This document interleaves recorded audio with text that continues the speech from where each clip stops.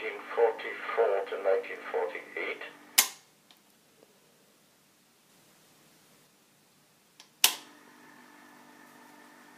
And since then had covered himself with glory as a Nobel Prize winner, former professor of Yale, the collaborator with Professor Archibald Fleming in the discovery of penicillin, and recently admitted as a colleague as a member of the House of Lords. There I met also the newly appointed Professor of Anesthetics, Professor Crampton Smith, recently arrived from Edinburgh, and an interesting character, Mr. Lobel, who's busily engaged in deciphering old Greek manuscripts found somewhere in Upper Egypt.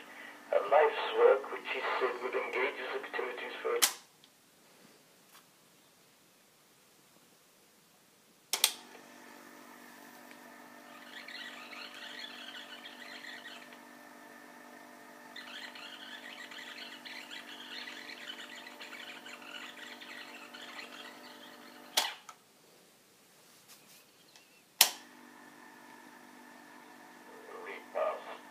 starting off with caviar au crevette, followed by consommé julienne,